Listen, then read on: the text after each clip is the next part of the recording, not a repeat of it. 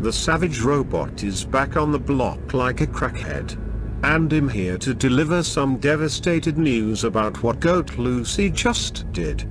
According to reports, Goatface Lucy had his children go down there by the ocean where the HARP machines are stored, and created a 200-mile whistling tornado, which is one of the biggest by far. And when it was created, Goat Lucy's children sent the tornado through 6 cities. I repeat, 6 cities that tore through like Popeye popping a can of spinach. And the tornado hit Kentucky the hardest, and even tore up all the Kentucky Fried Chicken facilities, which means no chicken. Wow!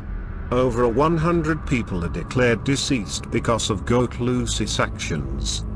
The goat is very hungry for souls, and he figure he will use the old weather control machine to do it.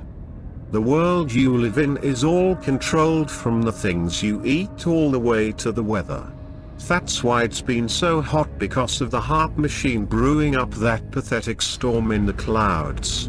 Wow! Right now as I speak, Goat Lucy is somewhere farting and laughing at the same time as this chaos has erupted on this earth. What a shame. The whole world is doomed. Like, comment and subscribe and turn on notifications. Open eye gang. I don't like tornadoes.